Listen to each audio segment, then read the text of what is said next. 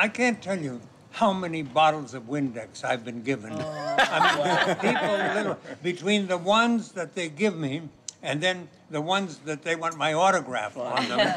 We're talking here thousands of bottles of bloody Windex. You should have did a commercial for them, you know? Every time I do a concert, somebody comes with a Bundt cake. And you know, and they even put the plants in. And now the Bundt cake.